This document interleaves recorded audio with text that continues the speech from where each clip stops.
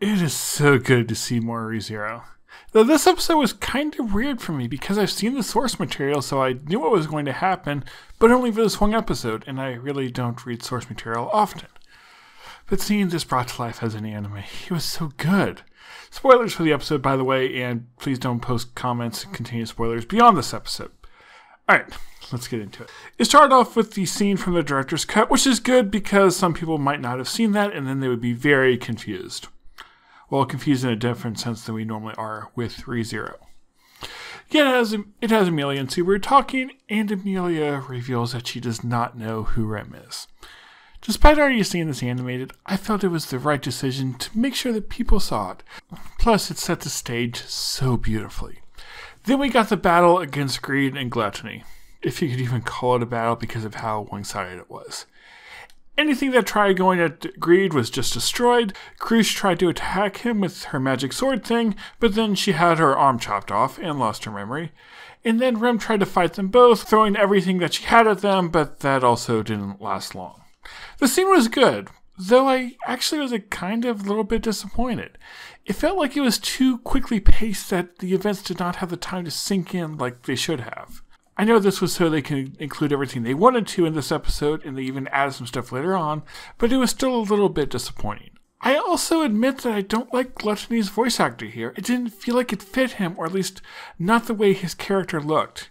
Maybe I'll get more used to it as I watch more, or maybe I'll like the English dub better, but yeah, I was surprised because I normally am not bothered by Japanese voice acting.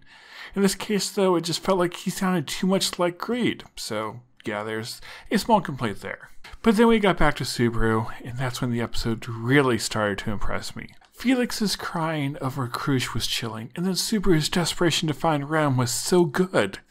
Between Subaru yelling, the flashbacks, and everything else, it was just such a powerful scene. And then he finally finds her and sees there's no way to wake her up. So he does the only thing he can and kills himself, hoping to go back to before this happens so he could save her.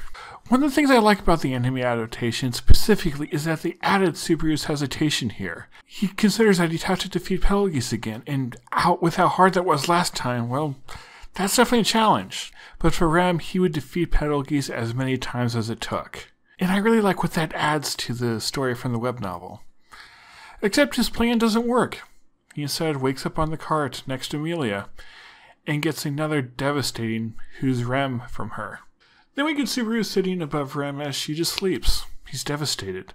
Puck shows up to give him some answers, but while Puck gives Subaru some answers, he gives me even more questions. We learn that Puck cannot wake Rem from this, showing that there's a limit to his power.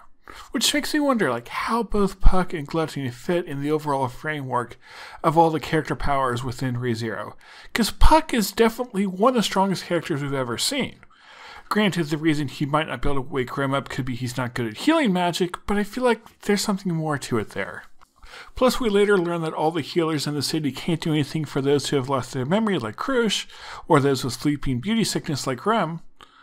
Which also begs the question, how many people have been afflicted by this, have been attacked by the witches' cult in this way? Because Rem and Crusch are not the only victims, it seems. We'll have to keep an eye out for that later on. But then Puck makes a comment saying that Subaru needs to continue taking care of Emilia.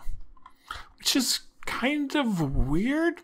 It makes sense when you consider Puck, but seems sort of out of place. And I think this is because they cut a lot of the scene out of the anime from the web novel. There's one line specifically that I really loved, where Subaru was telling Puck not to touch Rem with his words or his actions.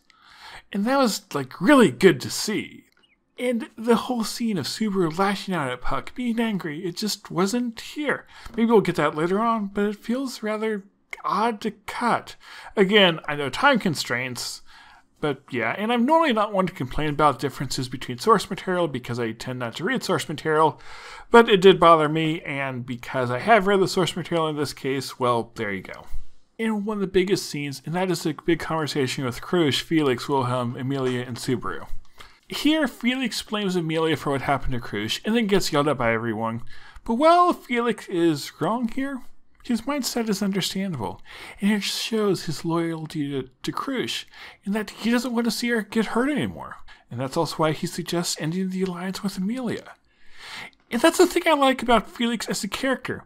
He has his loyalties merely to Crusch. And well, I would say Felix is definitely a good person. It shows that just because he's a good person, he's not necessarily on the main character's side. So that is a great touch for ReZero as a whole with all the different characters. But of course, the star of the scene is Crusch, who wants to fight against the witch's cult despite not having her memories. I like her character here, showing how strong she is, how she is still the same person even without her memories. And I think her journey throughout the season is going to be amazing. Yeah, Crusch is kind of the best character. Though by far my favorite scene of the episode is the final one with Emilia and Subaru in Rem's room. This scene was so beautiful and emotional, and I love how much Emilia cares about Rem here, despite not having any memory of her. It's a small touch, but I like how Emilia picks up on how similar she looks to Rem and knows that they must be sisters. It shows how much of a heart Emilia has for people, even ones she doesn't know. But it also shows how much she cares about Subaru, caring about Rem because of how much Subaru cares about her. And I love how Emilia is trying to be there for Subaru here.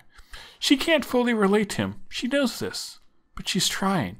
She wants to understand how he feels. And I love the line, telling him not to burden himself with carrying the weight of Rem alone.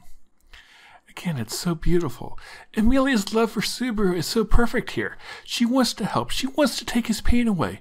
She wants to express her gratitude for him for everything he has done for her. And I think this could be the start of them actually being a good couple. In season 1, their relationship was basically Subaru being in love, doing everything he could, and Emilia being appreciative, but not feeling quite the same way. Now it's much more like two people coming together to carry each other's burdens. And that's what a couple is. And it's so cute how they both see the other as being more amazing than they are, though they are both pretty amazing. And it is so much like Subaru to ask Emilia to turn around while he cries. Though she can't do that for long. When he cries, we see Subaru at his most powerless and helpless. He had one trick in the world, his return by death, but that was useless. Though he's not alone, as we see when Emilia hugs him, runs her hand through his hair. And then Subaru vows here to become the hero that will save Rem. A wonderful episode to get us back into ReZero. I'm excited to see where we go here, despite the fact that I honestly have no clue where they're going. Like they have that scene with Wilhelm in the web novel, which maybe that's where they'll go? I don't know. But other than that, I'm going to have to just wait and see. Let me know what you thought of the episode too, and join me next week when I find more things about ReZero to ramble about. There's a lot here, and I know I missed some stuff this episode too. So yes, go check that out next week. Subscribe if you want more ReZero or more anime content in general. And leave a comment telling me what you thought about the episode. But again, no Season 2 spoilers beyond this point, please. Thank you for watching, and I will talk to you next time.